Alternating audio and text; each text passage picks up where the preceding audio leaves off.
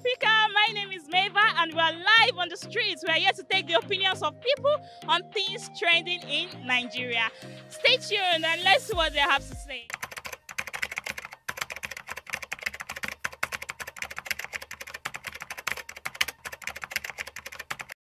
It has to be fuel prices. It has to go back to the normal price.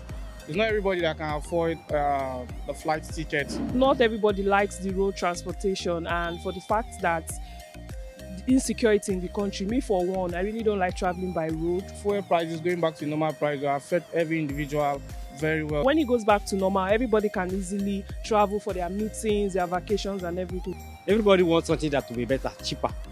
So fuel price will go back to the normal, and the POS, this POS exorbitant is just a criminal act.